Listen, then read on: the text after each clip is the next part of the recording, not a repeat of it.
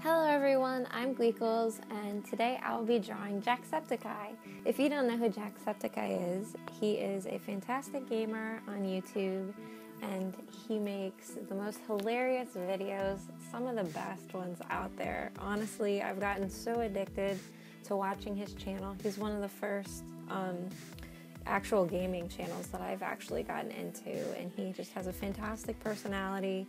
He's a really nice dude. He promotes positivity and good things and fun things, and if he's laughing, you're laughing. It's just, it's good stuff. I love good stuff like that.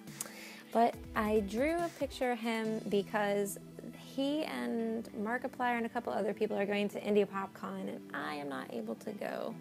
But I wanted to draw something anyways to commemorate for him and how awesome he is, and my friend is going, so hopefully she can give this to him when she goes. But I wanted to make a little video from start to finish about my drawing process, kind of like in my Meet the Artist video, but this one is a little more in depth. I won't be doing any more videos like this because I don't want to get repetitious. And so, because I already did a toothless video on how I did watercolors, or that specific type of watercolors. If I change and adapt, then I will make a different one. But this is basically my start to finish process on how I draw, paint, and then do the ending process on a piece. But I chose JackSepticEye because, how can you not love this dude? Anyways, I basically start out by putting the general shape of the pose that I wanted him in. Jack is very lively, he has a lot of energy, he's very energetic, and at the end of all of his videos, when he thanks everybody for watching, he points into the air, so I kind of incorporated that into his pose.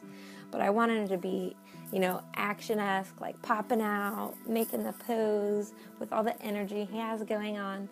So I just put the general shape of what I wanted, and then I'm going to go in and block in the details. When I start drawing, I begin everything with shapes. That's just how my mind works, and it breaks everything down way easier for me. Everybody draws different, but that's just how I do it. It makes things easier for me if I can just get a general layout of where everything is, and then basically when the general shape is already there, then I can go in and refine the details, and it just makes, I don't know, that's just how I prefer to do it. And if you're a simple thinker like me, or you want to give it a shot by doing it that way, then I highly recommend you try breaking everything down into shapes first and seeing how it goes for you. But then after I get the general shape, as you can see, I go in and I refine the details of his jeans and his sneakers. And please excuse my face and my hair. I am one of those people who has to stick my face all up in my piece and get really close. It's a case of bad posture, and I'm also nearsighted. Even though I have contacts on, I just can't really see well unless something is like right in front of my face. That's my excuse. That's my story, and I'm sticking to it. But please excuse me. I'm trying to get a better camera setup and avoid these kind of things. But this is what I have to work with right now. I started with his body first, which is really weird. Normally I do the face and then I work my way into the body, which is probably a better idea. But I think I was so concentrated on getting his pose correct and getting a right pose going down that I worked on that last. And it worked okay for this. But when I do a face, I get the general head shape, and then I lightly mark in where I'm going to put the eyes, nose, mouth, ears. And then I'm making a circle for Sam, his septic eye, who's so cute. I love Sam. And Sam's going to be in there squiggle-squaggling along. But as you can see, especially with what I did with Sam's really simple. He's just a circle. And everything is just basic shapes and then the details. And then I constantly have to sharpen my pencil because Prismacolor, Col-Erase color pencils are freaking awesome. But I like working with a really thin edge, and just they require a lot of, if you don't want it to your pencil line, if you want it to taper and you don't want it to be too thick, you're gonna have to sharpen it a lot. I'm sketching using green, which is not normally a good base to use because, obviously one of the benefits of the Col-Erase colored pencils and why I use it for watercolors, or why a lot of people use it for Copics, is the color shows through with a texture, and it blends really well. And obviously I'm drawing a person, and green is not a natural color that would go with a skin tone or really anything pertaining to a human figure. But green is one of the main color palettes because Jack's logo and his banner and everything is green and blue, and as well as Sam, so that's why I chose that. So it ended up working out okay. It's not something that I would recommend if you're not going to deal with a theme in which the green is your main color. If you notice, I didn't use like a dark green, I use a really light green, and I actually don't make it very dark at all. I lighten it up, and then I will go over it with different colored pencils. But you can see the green shine through, and it does look okay simply because that is Jack's color palette, is the green and the blue. But I'm going in with and refining the hands just like I did everything else. And you'll see that I will use, I'll eventually, to get a better reference for his hand, I'll use my own hand. I highly recommend if you're having problems with hands or whatever it is you're drawing, faces, mouths, see, I'm using my own hand for reference right there. Use a reference. There's no shame in a reference. You absolutely should be using a reference. Like, you can't be expected to pull everything from memory at all. I used to be like ashamed to use a reference, and then I'm like, that's so silly. You need to use a reference so you know what something's going to look like. I take pictures of myself or anybody else I can snag whenever it's possible so I can get a reference down. But then I go and I refine the sketch for his hands, everything else. I added a little comic pop kazam background to go behind him, just to emphasize, you know, the energy and emotion that's going along with the piece. Now I'm going to go in with my watercolors, and I'm going to lay in light washes. I work from light to dark, which means I pick the lightest color that I'm going to use in my palette first, and I will do that first, and then, you know, it's pretty much exactly what it is. You work from light to dark. Normally I would start with the skin tone first, as that is normally the lightest color for Jack's complexion, because he's very light and pale like I am. We're in the pale club. That's okay. We're, you know, that there's nothing wrong with having pale skin. I've accepted my pale skin, and it's beautiful, and I would rather not have skin cancer, and yay. Anyways, moving on, he is in front of the yellow background, so if I were to accidentally, which I'm sure I did, get some yellow into the skin area or anything else that's going to go on top, I haven't laid down the skin tone yet, so that's okay. So the reason why the yellow goes on first is essentially so I can paint over it. So you have to sort of, when you're painting, break that down, and the more you paint, the more it'll just come naturally to you, like, oh, okay, well, clearly this is the background, so it's going to be behind everything. So that's going to be put down first, so in case it gets on top of anything that isn't, you know, part of the background or needs to be in front of it, that's okay, because you can paint right back over it. So, yeah, use the yellow because yellow ties into green and blue as like a light, like they complement, and they, you know, obviously, kabam, it pops out, and it's a typical color of the little explodey bubble thing that I used to go behind him. Energy, flow, motion, action, kapow. I'm actually gonna go in next with, what am I gonna do? Oh, actually, I'm going to stick my shoulder in front of the video camera to switch my Pandora station. And I probably will do that a couple times. I apologize thoroughly. I'm new to this editing business, and I'm trying to find a happy medium with a camera setup that works well for you guys.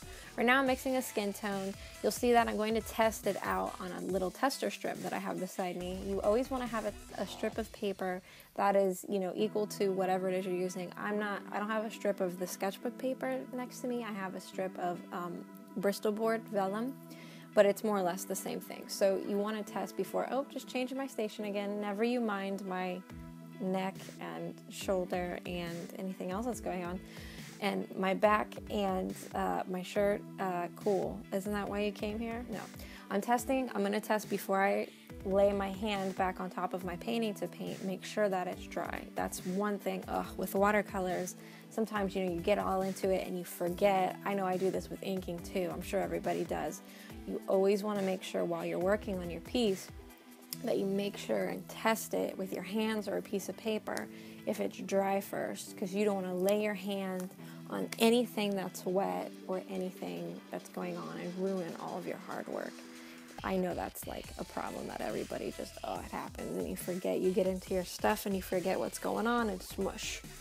But as I was saying with the tester strip, I'm constantly going to refer to that. And what's cool is if you're going to lay another color on top and you already put the strip of color that you put on your piece already, you can constantly layer over there and see how things are going to work out before you put it on your piece. It's exceptionally helpful if you're someone like me who doesn't do color studies like I'm supposed to.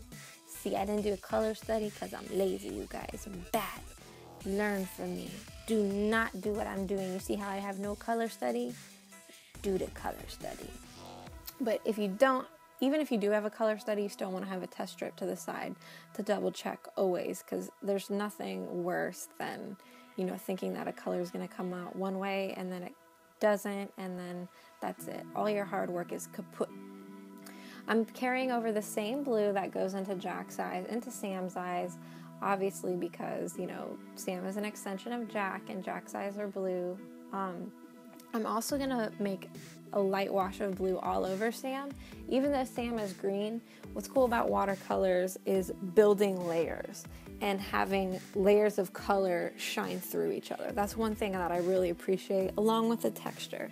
So that blue that I laid down is gonna meld with whatever green that I put on top and create a color, and they're gonna work off each other and it's gonna look great.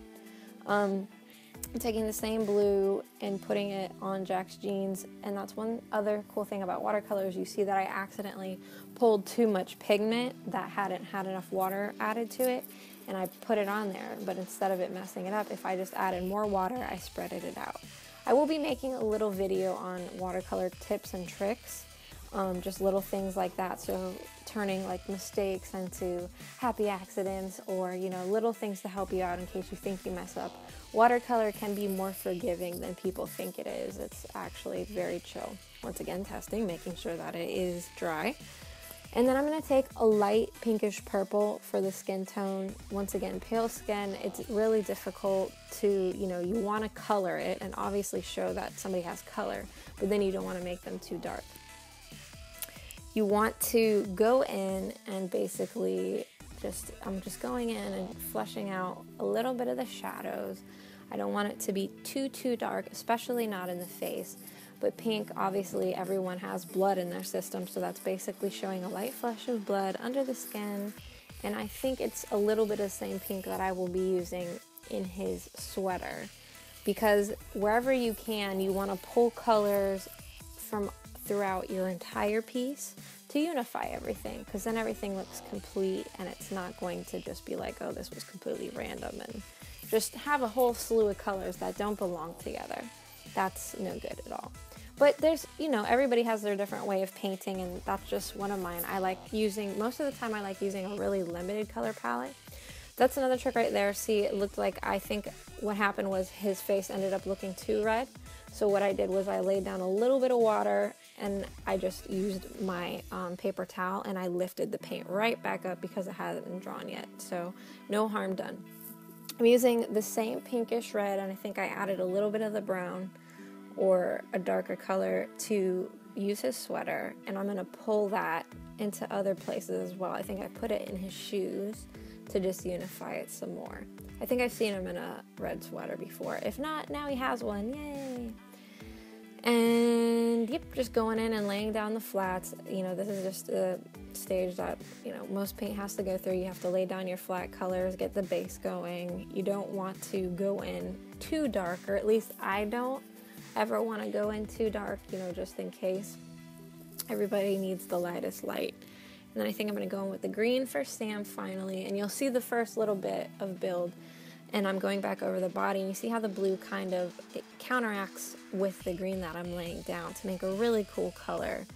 And it just sheens through and creates a really nice layer, how watercolor does, and I just think that's so awesome. But I think this is basically the flats. And then normally you would have to, once you're done, I think I'm going to go back over the jeans one more time. Because the blue I have, blue pigment in his eyes. The blue pigment, unfortunately, in watercolors, I don't know if it's this way, and I forget if it's this way with like oil or acrylics, but it's really finicky. The pigment doesn't like to stay. It's not a bright blue that everybody normally likes to achieve. It's typically, it turns like gray, or it turns it's gray or it's just too dark. It's not bright and nice. So I referred to my travel Grumbacher watercolor palette, and I easily mixed that with my other Utrecht watercolors. You always want to make sure that colors are going to blend well before you just start painting with them, because sometimes pigments don't agree well. I don't know why, but always make sure you test that out before doing that. I'm also going to carry the blue lightly from his jeans over into the white part of his Converse. I know that the Converse obviously are not blue in the white area, but you never want to make anything that's white completely white. Same in the same regard that you never want to make anything that's black completely black. Even if you don't show value with color, then you still don't ever want to do that. I show value with color, meaning like I show dark and light, and I use color to show that. I don't go in with black and do that. You never want to just go in with black deliberately, because then things just look, I mean, you can, but I don't know. I personally do not prefer to do it that way. In the real world, there is no, black isn't making anything light or dark. You know what I mean? Like when the sun comes out, the shadow on your face, there's no black on your face. It's just a darker color of your skin. So typically you want to keep that in mind. I'm going back in with another layer to make those colors pop a little bit, and because I'm not going for a very pastel look with this, I want it to be bright and luminescent and colorful. So sometimes with watercolors, when you do light washes like that, you need to go in for a second thing. Okay, this is the next day. I lost sunlight for my lighting source, so I had to record again. So the setup is a little bit different. You do get to see a wonderful shot of my shoulder. It's a very nice shoulder, if I do say so myself. I apologize for this. I have not the best setup in the world. I was traveling when I made this video, but I try to get the same angle as I did before, and I think I will eventually move out of the way. Just please excuse me for that. But I'm going back in and darkening up any shadow areas. Just like I begin my piece by starting with shapes, I will go in and make darker points of the piece. I build it with shapes. I'm also going to pop the yellow once more, because now that I see my piece as it darkens, the yellow that was once really bright is disappearing. So that's another thing with watercolors. What you see is what you get, and you can just build your colors and build your layers, and it just grows from there. So that's one benefit of working light to dark. So you can just continue to build. But if you go from dark to light, if you've already laid down a dark color, you can't work backwards from that. The dark is already there, and you'll muddy up your piece. I think I just add in a very little smidge of orange to give the yellow some life, so it's not just so, lemonade color, I guess. It's more like comic booky, that you would see the kapow ka-chow sign. But yeah, I go back in over that to give it a little bit more life, and it's okay because it's lighter than all the other colors that we've used. You'll notice that I turn my piece as I work on it to face me, so the strokes that I make, except right here, because I don't want to touch any of the other parts that are already wet. The strokes, you typically want to make the strokes towards yourself. I find that to be easier.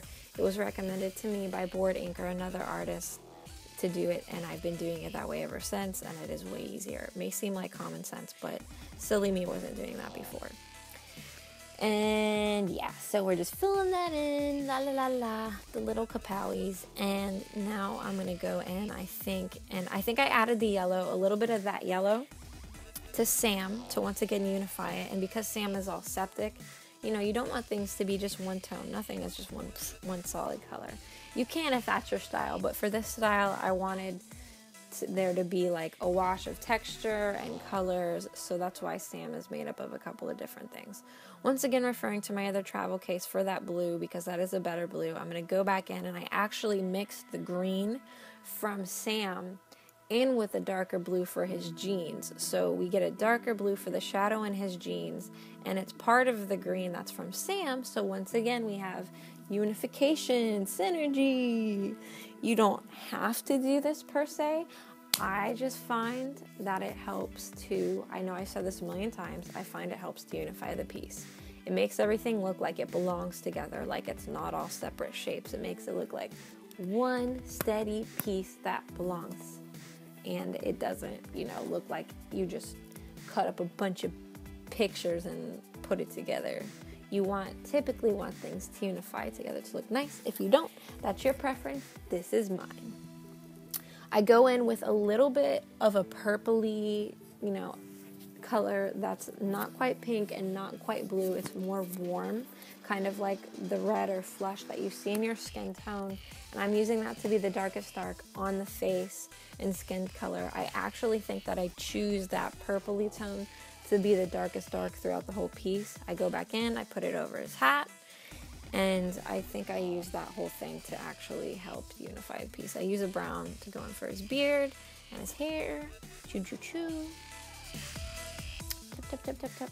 Little baby things. I'm sitting there, spectating, seeing what I'm gonna do next. You know, don't mind me. I sit and I figure things out before I do them. But yeah, I made the decision to carry that purple out. It worked well for the skin tone, the darkest color in the skin tone, and it was appropriate to put it in other areas of the drawing. So me sticking that purple over the sweater and over the skin and over the jeans and everything else, it's fine. Once again, as you may not be surprised to find, I'm doing this for unification of the piece and to find a darkest dark. I think I put the purple on Sam as well. I think so, because it's appropriate. If this is, I'm not saying do this with like colors that don't belong. Like if there's like a hot pink and it is not gonna work out, you wouldn't do that there. You're just basically taking colors that are appropriate. So the purple is appropriate because it's gonna make a dark, fleshy tone. And that's why it works everywhere else, because the purple is complementary to the other colors. And then I'm going in for Sam and adding in the septic bubblies and the veins and the gritty grits. And then I think I went and put in more darkness for Jack right there. Please excuse me and my shoulder and my bra strap. That's so inappropriate, so unprofessional. So unprofessional and scandalous. I went and took the greens and it reminded me, I'm like, oh, there should be like bubbles and slurp, blurp, blurp, blurp, blurps from like SepticEye being in a Sam. Sam being in a septic tank. And I was like, oh, it should have like bubbles and stuff like that. And then I really liked that effect. And I'm like, you know what? I want to make Jack pop more too. So I took that little effect that I did with the bubbles and I made like a little textured effect to kind of outline wherever Jack was, but only on the little comic explosive behind him, so it wouldn't be too much overpowering. So in this way, him and Sam are kind of unified because they both have that little bubbly effect, and it's just more to make him pop, and because I enjoy texture. One of the reasons why I love working with watercolors is because I like building colors and I like building texture. And yes, you can absolutely say this is just an excuse for me to use more texture. I will not argue with you because I like texture, and this is what I'm doing, and that's why I'm doing it. You know, everyone's got their their thing that they enjoy, and texture just happens to be one of mine. But I wanted to really make it blurp blurp blurpy splurp. I don't have a term for that, so I'm using sound effects. And you know, sound effects help you paint or draw or, you know, get whatever you have going on work. It's a proven fact. I have it on good authority that making sound effects makes everything better. Don't question me, just do it. Just next time, you know, you're doing something, sing what you're doing or make sound effects for it, and I guarantee you that it'll make everything better.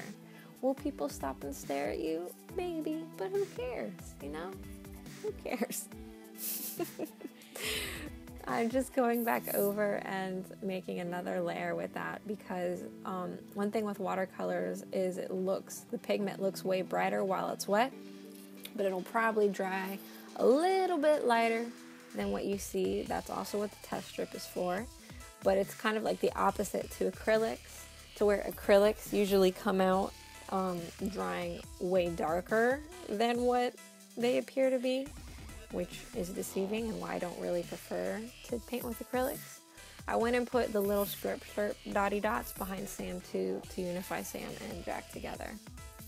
And now once that dried, I take a colored pencil, the same exact Prismacolor Col-Erase pencils, but appropriate colors, and I go back over lightly and I pop out the darkest darks and I do my outlines. Now, with this, you can usually pick a dark color that fits with the palette to unify the piece and outline the entire piece with this. For this, I chose a couple of colors just because I wanted to keep everything colorful, and I didn't, you know, I was testing it out. I wanted to, you know, make an appropriate color for the appropriate section of the piece. So for his jeans, I use a dark blue, and then I believe I use the same blue to go over the shoes. And then for him and his sweater,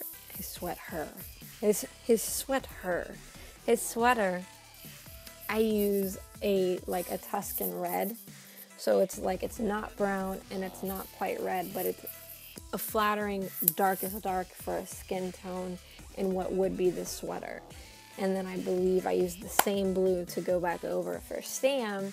And then if you want, you can hit it very lightly with a black or anything else that, you know, would be a darker dark for the appropriate color. And I'm just gonna sharpen casually because I like to get a really fine tip with all of my pieces. I don't like, eventually you'll notice, like, as you go along, you won't be able to taper your lines. I like to have control over that as much as possible. I like working with really thin lines, which may sound silly because I have really messy sketches and I'll have different thick to thin lines. So I don't know, I guess that doesn't make any sense. But yeah, I'm just redefining everything, and every once in a while I may throw in a darkest dark and like try and do a little bit of shading and then smudge it with my finger. You can smudge them with your finger. I would recommend not being lazy like me and using a Q-tip or like a little scrap tissue paper. But you know, we're talking about the girl who won't even do a color test, or why would I reach for a Q-tip? That's nonsense, absolute nonsense. So yeah, and I think that's gonna finish that out for the blue, and then I'm gonna switch over to that brown right there, and then I'm gonna pull that in and outline the sweater and the rest of Jack's skin tone with it, because that's what matches. And I will do a little bit more shading on him, and then I will smudge that with my finger right there. You'll see in just a second. But don't do that, kids. Do it. I think I was actually, right here, I'm actually looking for a Q-tip. And then it's funny reliving this, and I say screw it. And then I just smudge it with my finger. So I try to not be lazy, but you know, I didn't want to get up and go hunting for one right in the middle of the video. But your fingers will work just as well, but obviously you're not going to have as much control. And I've been really trying not to press too hard. Just if you need to get a darker push on your pencil and it's not working, then just go back over it. But because if obviously you push hard, you're going to make an indentation on your paper, and because the color pencils are waxy, you're going to hurt your paper, and it's just going to wax it up. So instead, I recommend just going over the lines more than once instead of pressing hard. Because also you're going to break your pencil and then have to keep sharpening it and waste your pencil, like I do. But you know, some of us have underlying anger issues and we just have to press your pencil really hard. I try not to. I've been really trying not to, but I get into it and I forget. So I'm going to go in and push the details on his hands. I think the hands came out really good. I'm proud of those. Sometimes I do really well with hands, and then other days I'm like, how do this? I don't know. Does everybody else get like that? I mean, I think everybody has their good and their bad days, but some days I'm like, yeah, go me with the hands, and then other days I'm like, how do I draw this? How even? I hate those days that you get where like you want to draw something and then everything that you draw is like coming out like it looks like you're trying to draw it with your foot or with your nose. Be like, I know how to draw. Why is this coming out like utter poop? I don't know. I really dislike those days. Oh, this is really fun. I figured out, I've been drawing a lot of dudes with like beards lately, and it's for whatever reason, it's become my favorite part, probably because of the texture effects. But I went and I laid a light wash of watercolor down for his beard, but then I go back over and I build on top of it more with the actual colored pencil, and then that creates a way much more desired effect, which is cool because, you know, obviously we know by now that I enjoy textures. If you don't like textures, then that's completely cool. I'm using the colored pencils because I do like the texture, and it's making, you know, my outlines not be so bold and take away kind of from all of the watercolor texture. Like, in my opinion, I feel for this particular style that helps it go together. So it's, you know, it's working, it's tying together, it's working together instead of working against it. If that's the style you're going for, like when I painted Mad Max and Furiosa, I wanted it to look dirty and gritty and grungy and bold, and that's the look I was going for. Or if you're doing something more comic book-esque. But this I wanted to be illustrative and stylized. So that's why I went in with that and did it that way. But I do, obviously, you've seen, I work with brush pens and I work with colored pens, and that's why I did the variations. I did variations so I could see, you know, how it looked with colored pens or not colored pens. And then I've tried outlining in just my watercolors or just, you know, inking, and it's, you know, it's just a testing thing, and I've just found that I enjoyed lining with the colored pencils more than I did the pens and how everything works. But that's why you want to try different things.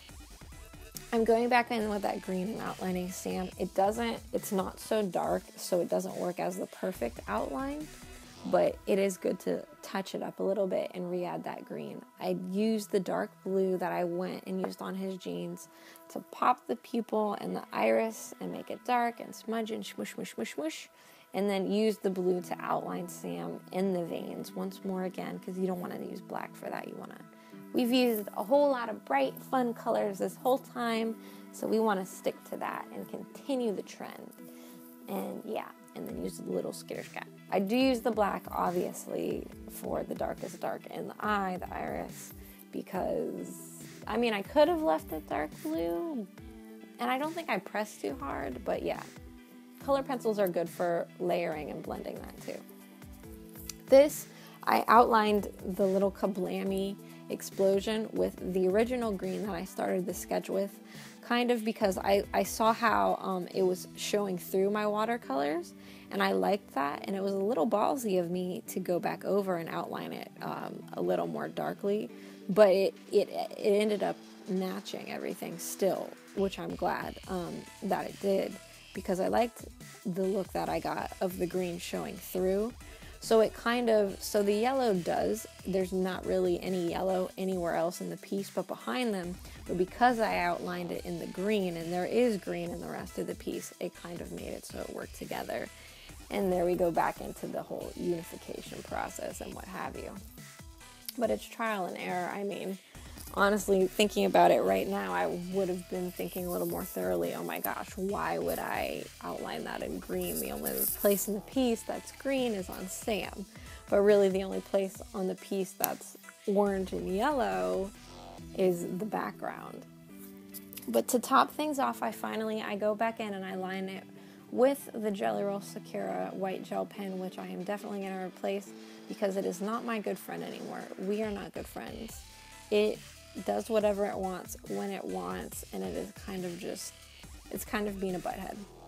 But I go over and I outline anything to show that something is in front of something else. So like the piece of his jeans, Jack's in front of the background, it makes him pop a little more, or shine on his shoelace, or shine on his sneaker, or anywhere else. And then once again, that test strip is helpful because with any colored pen or whatever you're using, I use it for colored pencils too, to see how the color is going to look on the other color that I've already laid down. That's clearly already on my painting.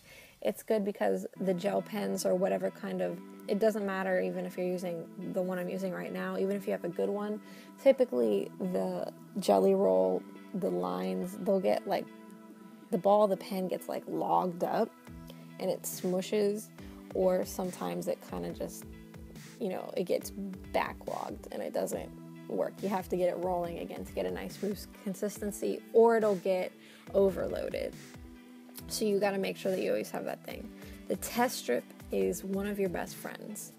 And then here I realized that I forgot to draw the other lace for his sweater. What? Don't worry about it. Bam, bam, bam, swoop, swap, swoop, swap. That was there the whole time. I don't know what you guys are talking about. That was there the whole time. Moving on. And Jack is completely free of the background now. So he pops more because he is outlined from the background so we can see him better. Yay! And then I put a shine in his eyes. And then usually I put a shine on like the lips, but you don't, he's a guy, so I mean, I don't want to say anything that's going to incriminate me, but typically if you put a shine on the lips, it's going to make him look incredibly feminine. So just like if you put lines on a woman's face, it makes, or even anybody's face, it makes them look older. So the least amount of lines, the least is the best you want. Put a shine on Sam and then put little spots on her and kaboom, we're done. That's it. Ta-da! I hope you guys enjoyed this video. I hope you guys enjoyed my blabbering on my process. I don't want to make anything that is, you know, a duplicate. I know I made more or less a video on how I watercolored, and then on my Meet the Artist video, I did it on, you know, how I drew and then how I did the watercolor to completion. But this is way more a way more thorough, you know, walkthrough than that was. I don't want to do the same kind of thing anymore. I'm going to keep trying to show different things and different processes along the way so you guys don't get bored. But I hope you enjoyed it. Jack, if you ever see this, thank you so much for your awesome videos. If you guys haven't seen Jack's channel, I highly recommend you go check it out. I'll leave a link in the description below. He's a whole lot of fun, and he makes my day, he makes my brother's day, and he's just tons of fun and inspiring, and just, I'm gonna stop geeking out now. But thank you guys so much for watching once more. If you have a sort of video that you would like to see from me, please let me know. And I hope you guys have a wonderful day. Bye-bye.